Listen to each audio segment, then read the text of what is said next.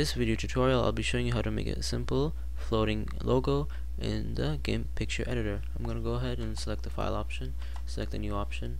I'm going to select a 640 by 480 template. I'm going to hit the OK button, and then I'm going to select the bucket tool. The background is already selected as black, so I'll go ahead and left click into the image. After I do that, I'm going to select the text tool, and I'm going to change the font to Arial Bold. I can select over here. There's a search box after all, and I'll choose this text. I'm going to select the size to about 50, and I'm going to change the color to white so it's distinct from this black background. I'm going to type in the name of my website, therevisionist.org. You can put in your logo text if you want. Yeah. Anyways, I'm going to change the size to make it fill up properly. Alright, I'm going to align this with this alignment tool. I'm going to select the text, left click over there, and align it in the middle. Once I have that, I'm going to make a snapshot of what's visible in this image by right clicking and choosing new from visible. Once I have that, I'm going to blur this text up by going to filters, going to blur, going to Gaussian blur actually. And if I preview it, you see there's a little bit of blur. I'm going to add the blur up just a bit. Let's do 7.0. We have that. The next thing I'm going to do is add some color to this image. I'm going to right click over here in the layer palette, add a new layer, say OK, and I'm going to fill this layer up. By the way, it's on top, but it's transparent so you can't see it. I'm going to go ahead and go to filters. I'm going to go to render and make some nice plasma go to clouds and make some nice plasma clouds. I'm going to say OK. Now I have a nice plasma cloud on top. I'm going to bump out the text from underneath. I'm going to do that by going to filters. I'm going to go to not render but map, bump map, and then I'm going to select the visible layer, which is this one, so it bumps out this one. Okay. And I'm gonna also check the text, and you see that it's not very distinct. I can change the depth to make it more distinct. Yeah, I'm gonna hit the enter key. There you go, it's more distinct. I'm gonna hit the OK button.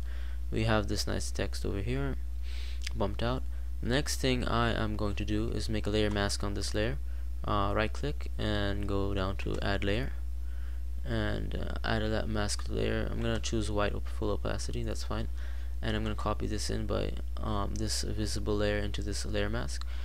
So once you have the visible layer selected, hit Ctrl C on your keyboard and select the layer mask, Ctrl V, and then once you have this floating selection, this floating selection is selected obviously, you go to layer.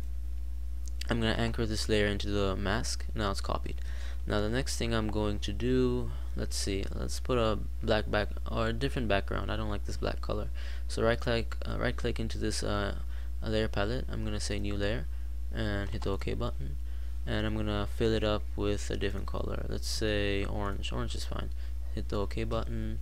I'm going to go to the bucket tools and just left click into layer, the transparent layer, and I'm going to move this layer down by left clicking, holding, and moving it underneath the plasma layer. And once I've done that, I can see that the text isn't very distinct. What you do now is select the layer mask over here, and I'm going to go to, I do believe, colors. I'm going to go to levels, and I'm going to move the gamma option up just a bit, and move the white point option just a bit, and move them together, and now it's really nice and distinct. And also it has a depth because we applied the blur effect from before. Doesn't that look nice? I'm going to hit the OK button, and I'm going to add a drop shadow by selecting the visible layer, and if I deselect the other two layers on top, you'll see there's a white blurred text over a background. Okay, let's inverse this color so it looks nice. Go to colors, go to, no it's not, yeah, it is colors, and then choose the invert option, and now it's a nice black blurred text over a white background, and this will be perfect as a drop shadow. I'm gonna enable the visibility of the top two layers. I'm gonna move this layer in between the orange background. You'll notice that the orange background disappears. If you want that to show, you make sure that the visible layer is selected. You go to I do believe colors, or is it layers? I think it's layers. Go ahead, select the layers option, go to transparency, and then go to color to alpha to make the white background transparent. You can choose the color from here, but it's already white, so you don't have to worry about it. And you can see that the black shows up and not the white. Hit the OK button, and now you can see that the orange background is appearing.